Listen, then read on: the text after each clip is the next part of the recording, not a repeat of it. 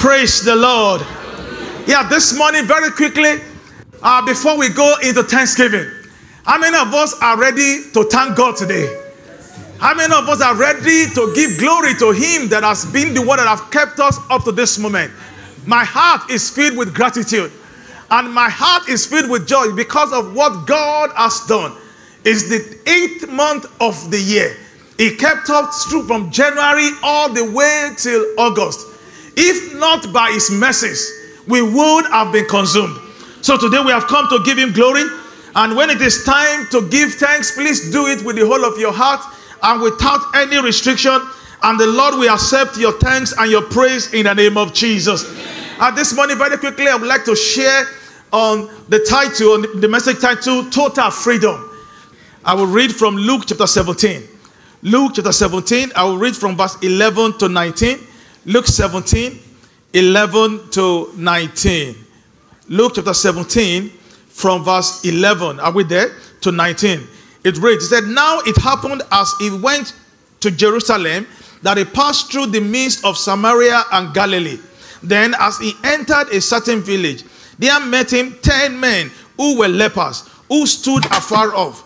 And they lifted up their voices and said, Jesus, Master, have mercy on us. So when he saw them, he said to them, go, show yourselves to the priest. And so it was that as they went, they were cleansed. And one of them, when he saw that he was cleansed, he was healed, returned, and with a loud voice glorified God, and fell down on his face at his feet, giving him thanks. And he was a Samaritan. So Jesus answered and said, were there not 10 cleansed? But where are the 9? Were there not any found who returned to give glory to God except this foreigner? And he said to him, arise, go your way, your faith has made you well.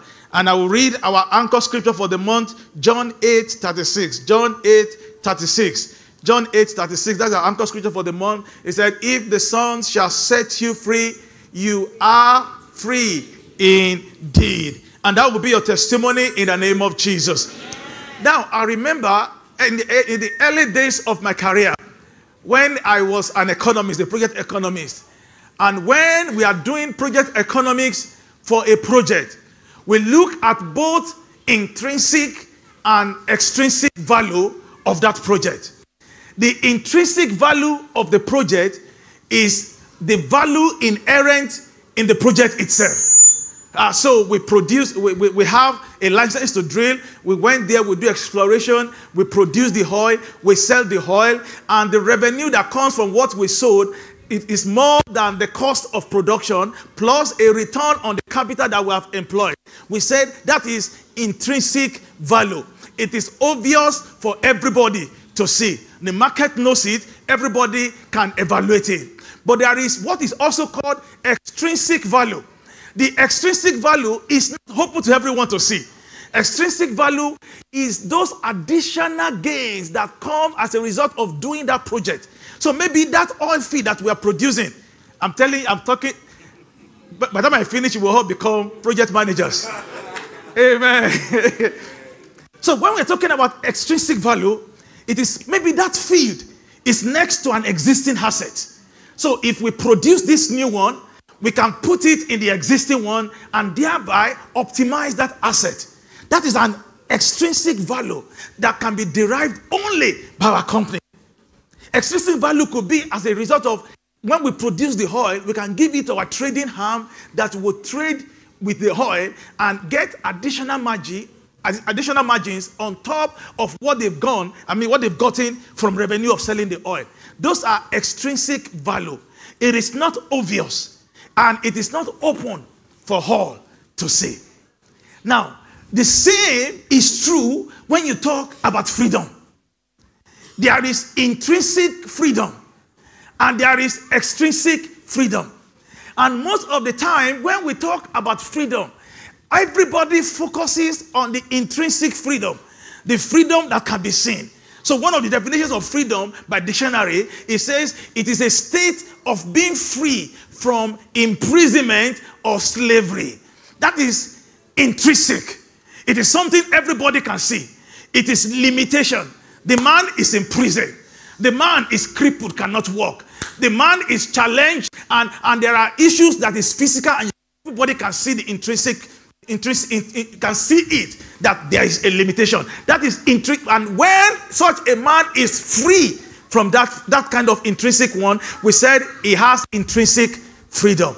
Now, the extrinsic freedom is the one that most of the time we don't pay attention to, because those are the ones that are not tangible and that cannot be seen by physical eye. So another definition that the dictionary gave for freedom, he said it is the power or right to act, speak, or think as freely as you will. That is not physical for everybody to see. So whatever constrains your ability to act is a bondage. So when the rent is due, and even though you are gorgeously dressed and sitting nicely, but you have no idea where the money for the rent will come from, that is an extrinsic bondage that no man knows about. Are you talking about this morning? So it is what God wants us to be free from, both extrinsic and intrinsic value. So when God said August is our month of total freedom, he's talking about both what can be seen and what cannot be seen. He's talking about freedom from ignorance. He's talking about freedom from mental limitations. He's talking about freedom from things that have hindered you from being who God wants you to be. So he's not just talking about the bondages that we can see, but he's talking about total package. And this month, in the name of Jesus, that shall be your experience in the name of Jesus. Every area of bondage is coming to an end in the name of Jesus. Whatever constrained you from acting, speaking, and thinking as you will, the Lord uproot them this morning in the name of Jesus. Anything that prevented your forward movement, they come to an end in the name of Jesus. You will receive your total freedom this month in the name of Jesus. And that is why John 8:36 said, if the Son shall set you free, you shall be free indeed. It is a complete and perfect freedom that God is talking about. And that is the case where we read in Luke 17. These lepers, they had both intrinsic and extrinsic bondage. They were told that, Bible told us that they were living in the lepers colony. And when you look at Leviticus chapter 13, Leviticus chapter 14, Bible detailed the thing, how a leper should be treated. When you look at Leviticus chapter 14 verse 36, Leviticus 14:36, Bible said a leper is unclean. Then command the priest that 36, Leviticus 13:46, verse 46. Go to verse 46. Said, he shall be unclean. That's a leper. All the days he has the soul, he shall be unclean. He is unclean. And what will happen? He shall dwell alone. His dwelling shall be where? Outside of the camp. They were restricted physically. They have no liberty to move around. They were limited emotionally and intellectually. Because in the Bible days, if you are a leper, if you read Leviticus 13 and 14, Moses prescribed. He said, when you are leprous, when you are from afar off, you have to be shouting, unclean, unclean, unclean. Nobody can come near you. In fact, you can't appear with the person face to face. You have to cover your face before you can speak to someone. So they are limited both physically, they are limited intrinsically and extrinsically. They cannot relate to people. They cannot do anything with other people. But when they met the Son of God, when they had an encounter with Jesus, everything changed. That story changed. They experienced a total freedom.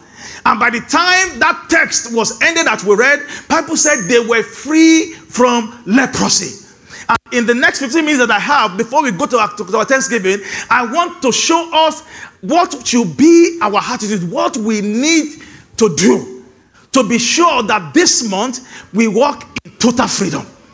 And I call it freedom mentality. what kind of mentality, what kind of freedom mentality that we need to be able to walk in this total freedom that only Jesus can give.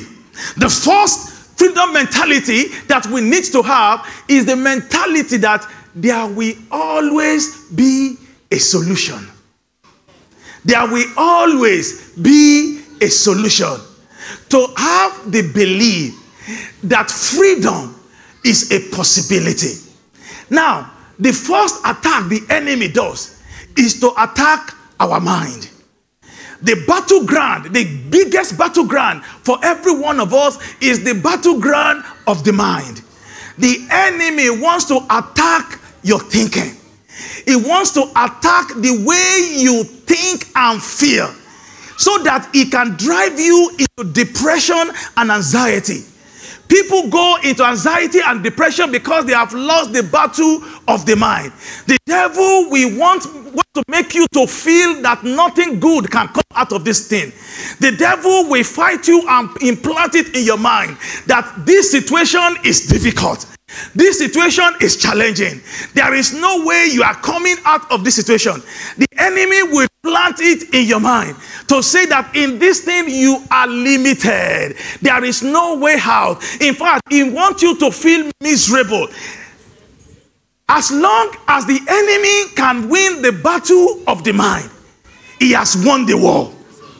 Because once there is no will, once there is no power from within to see and know that freedom is a possibility, then you cannot win. But scripture says in 1 Corinthians chapter 10 verse 36, 1 Corinthians chapter 10, is it 36 or 38 now? 1 Corinthians chapter 10 verse 36, he said there is no temptation that has ever come unto man that is uncommon. 1 Corinthians 10, he said, 1 Corinthians 10, look at, is it 36 now? He said there is no temptation that has ever come unto man that is not common. The enemy will want to tell you that you are him, there is no way out of it.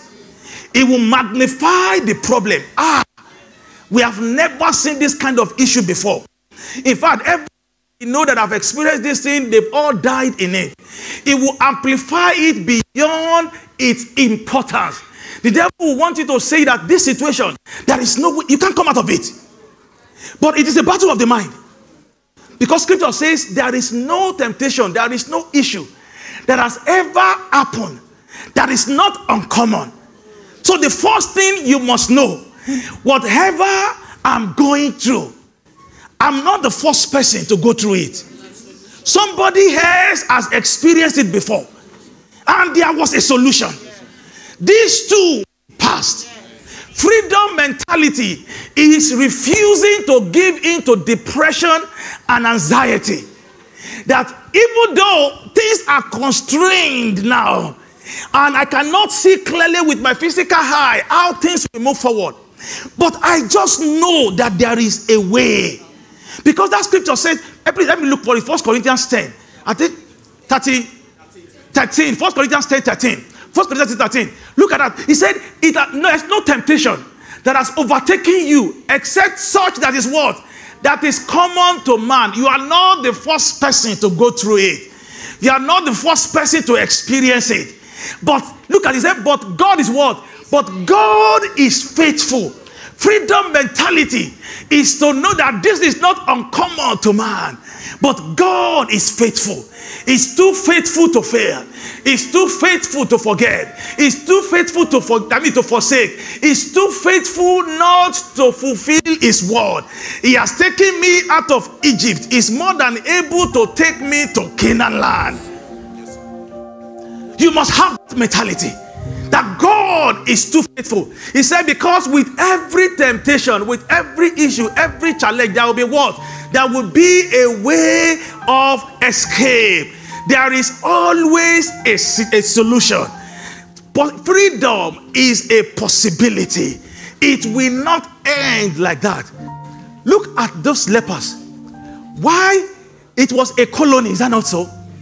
The lepers could have remained in their colony and said, nobody has ever been healed of this leprosy. We have been in this colony for 20 years. Everyone grew up and died here, no healing. So why do I need to bother myself?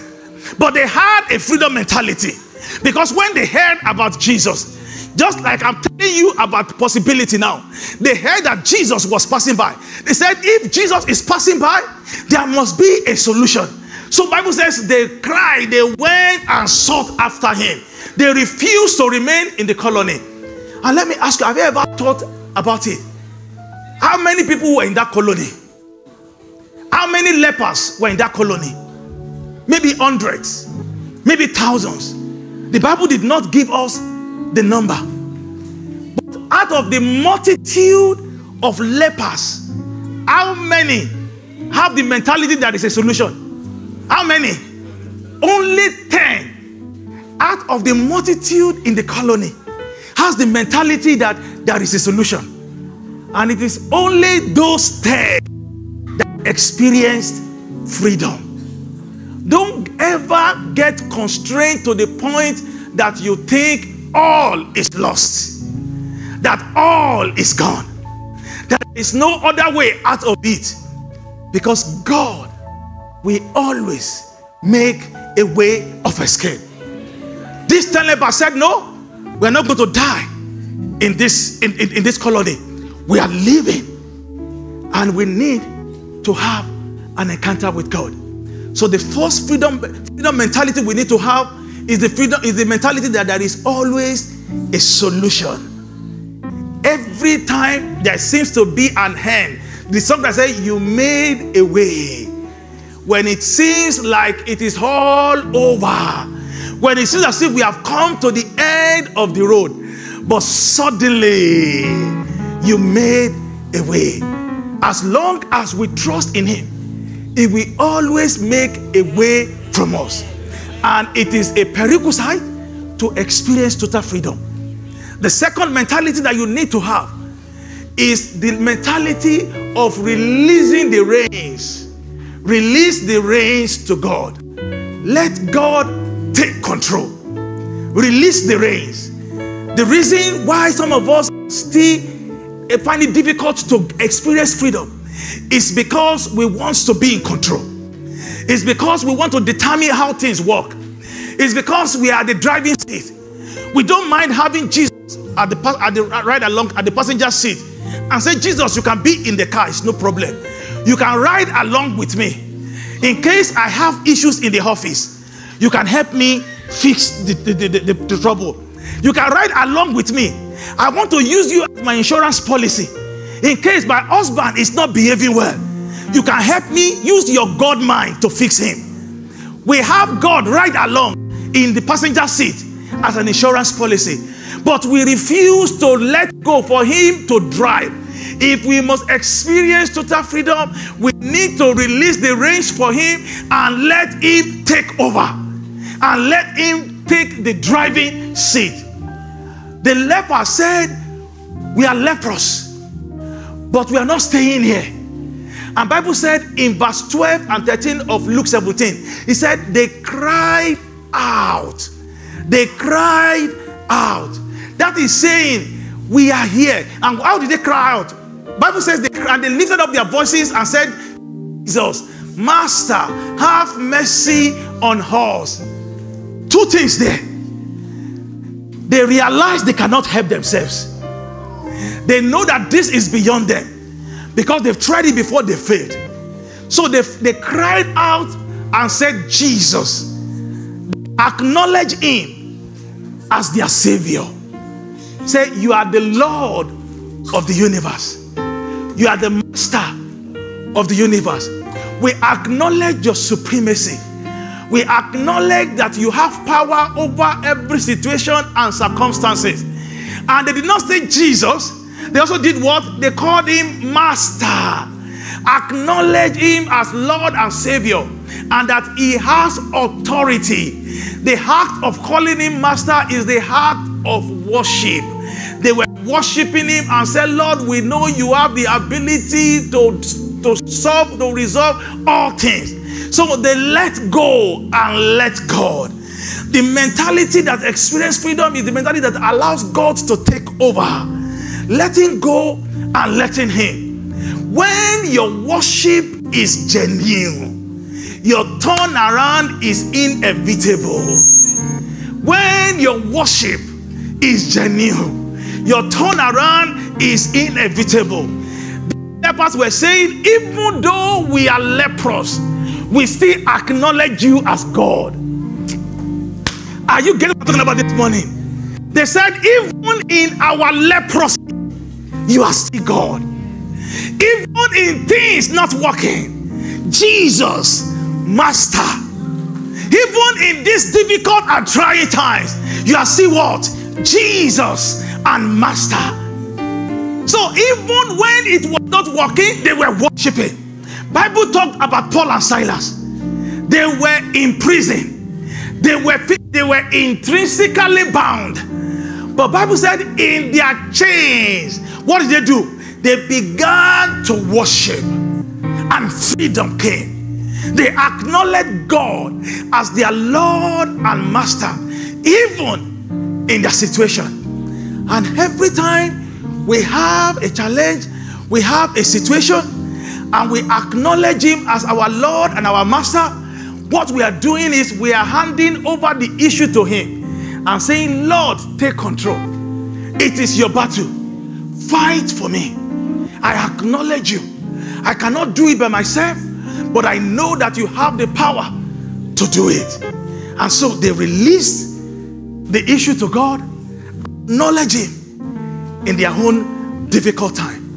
And every time this month that you worship Him in spite of the situation, you will see Him stepping in and turning things around. Enough of trying to do everything in your own power. The apostles were trying to stop the ship from sinking in. Bible says after they have toiled, they went to Jesus. They said, Master, Master, carest not thou that we perish? And He stood up and they just said a word and it was done. Why did they spend the time trying to resolve it before taking it to Him? The mentality of freedom is the mentality of releasing the reins and letting God take control.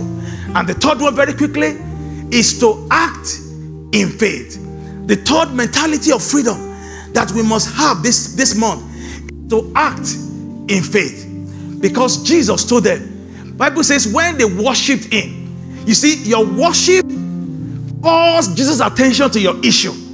Because if you look at verse 13, Bible says they cried out in verse 13 of Luke 17 and said, Jesus, Master, have mercy on us. Look at what verse 14 says. Verse 14 now says, it said, and then Jesus saw them, verse 14. So when He saw them, so they worshipped, the worship called God's attention to their issue. Then God saw them. And when God saw them, He gave them an instruction.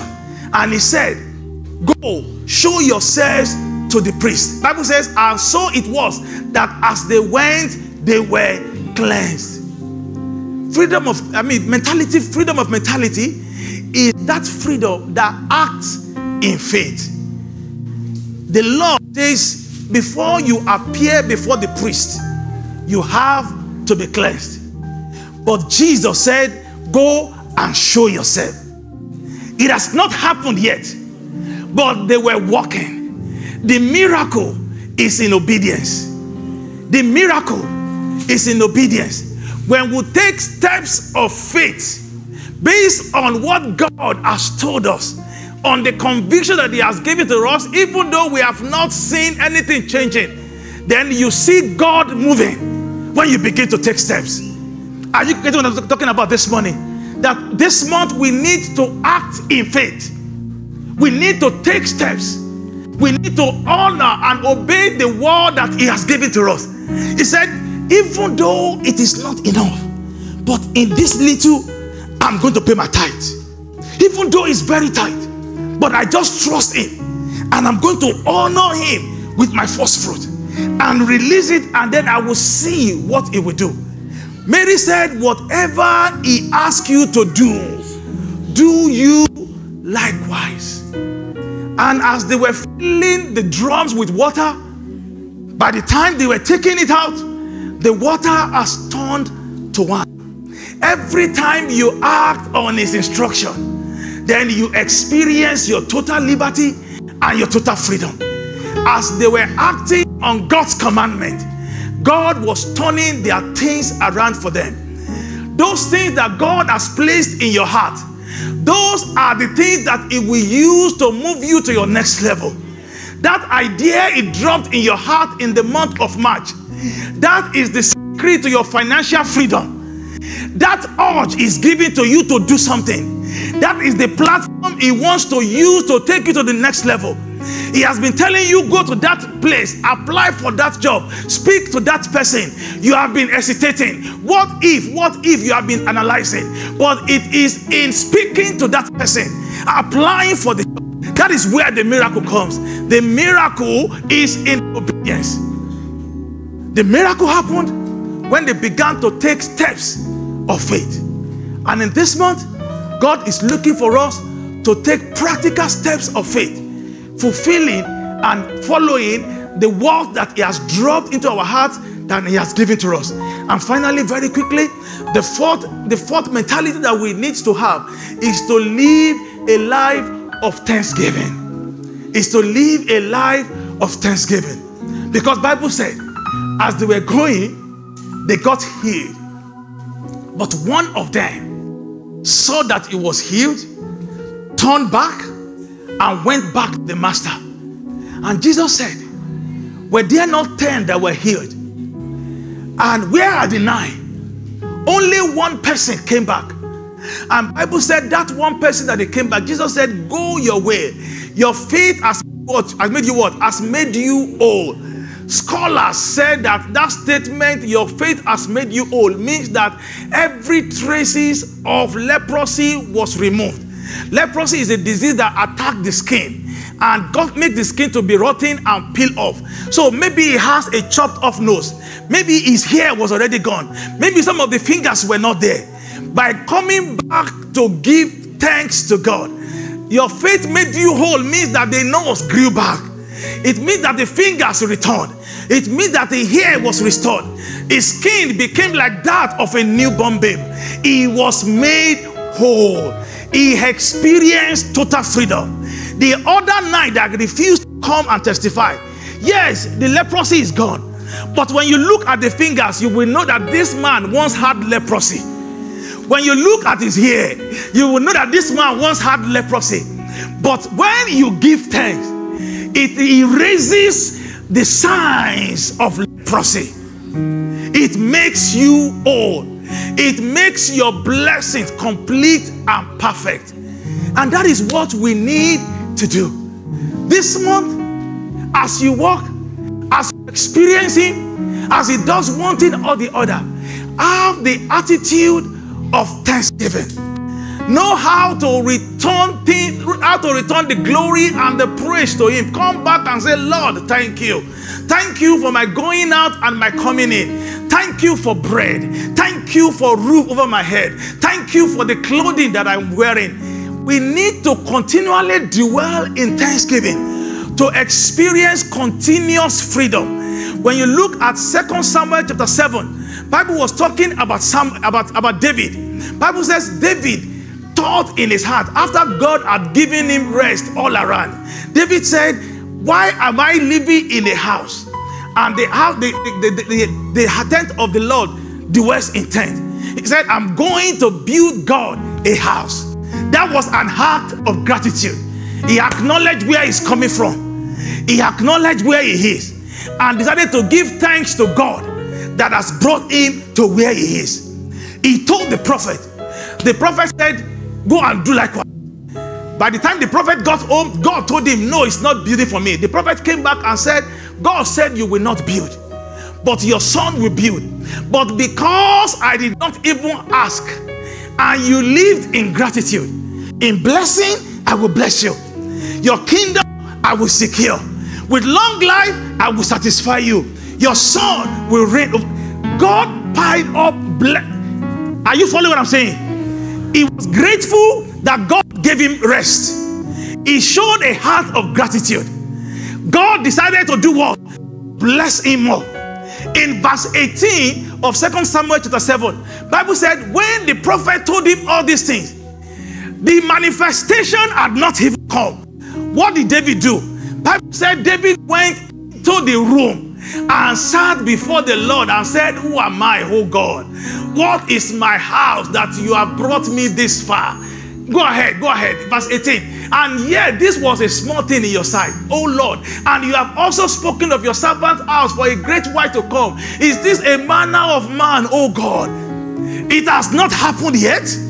He began to give thanks again. God said, you are giving thanks, I have not even done it. When you get to chapter 8, Bible says he began to conquer territories. He began to take dominions. He began to take authorities. Those places, the battles he has lost before, he began to conquer them and retrieve them back.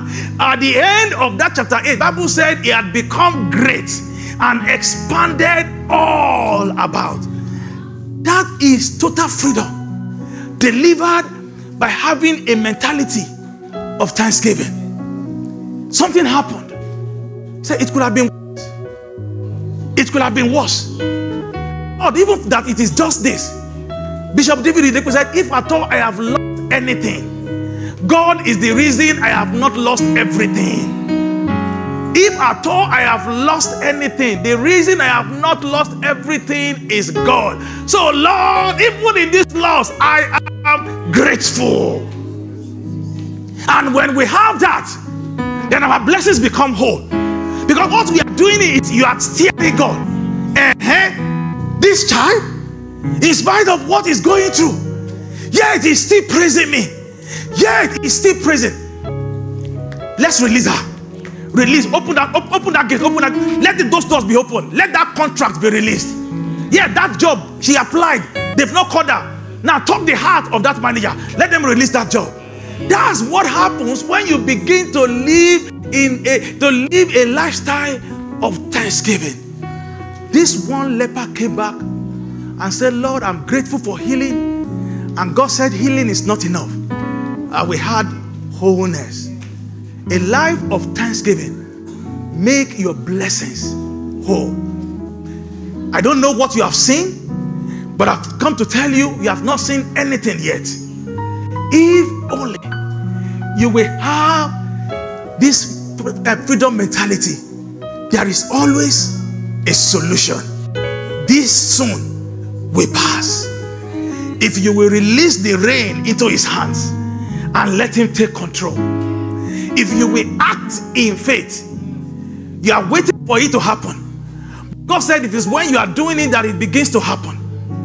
And if you learn to give him thanks, even for the things that he has done, celebrating little victories, then you will see him stepping in and doing more things for you. And then you begin to experience total freedom, both intrinsic and extrinsic. Both what the eyes can see and what the eyes cannot see.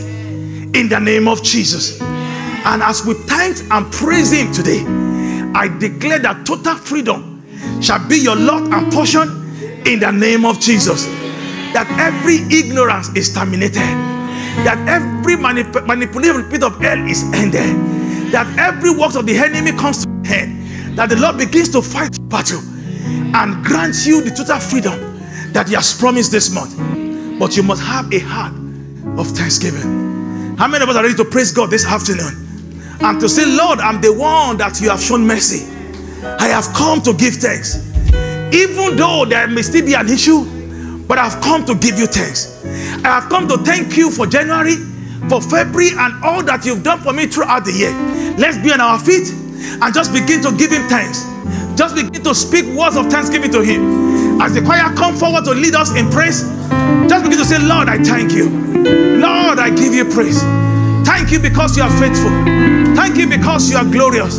Thank you for all that you have done. Even though the fig tree may not be blossoming, but I still give you thanks. I still give you thanks. I am the one that have come to give you praise. I return today to say thank you, Lord. I return today to say thank you, Lord. In the name of Jesus. And I want you to package your offering. Package your thanksgiving offering. Show your thanksgiving. David looked around and said, God had given me all round peace. I want to build him a house. Bible says while he was still thinking about it, God began to bless him.